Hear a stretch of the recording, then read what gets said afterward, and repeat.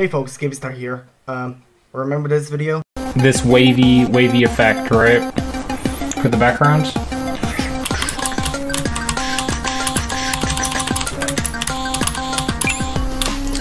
When we first implemented it, I didn't know how to do it with shaders, but now I kind of do.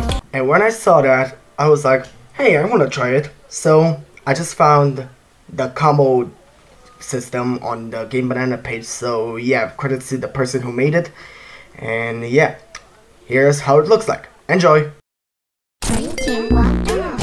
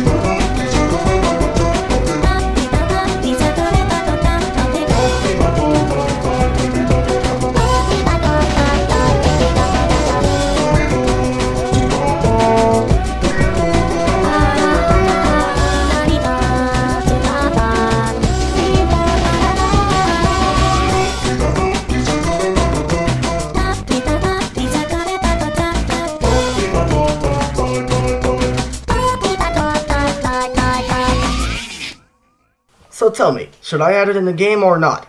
Well, just comment down below, okay? Thanks for watching.